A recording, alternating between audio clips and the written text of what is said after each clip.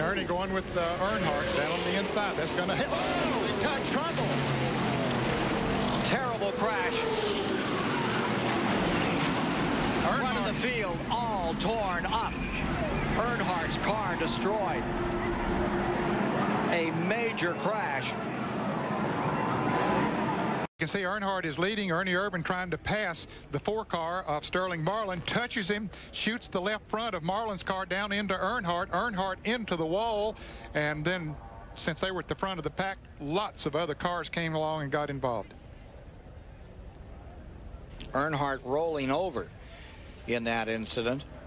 Another angle.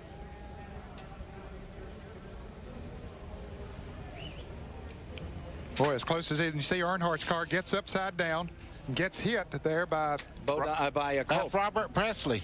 That's Robert Presley in the 33 got into Earnhardt when he was upside down there. But Cope was the first one, got him in the roof. Derek Cope in that 12 tangled with him as well.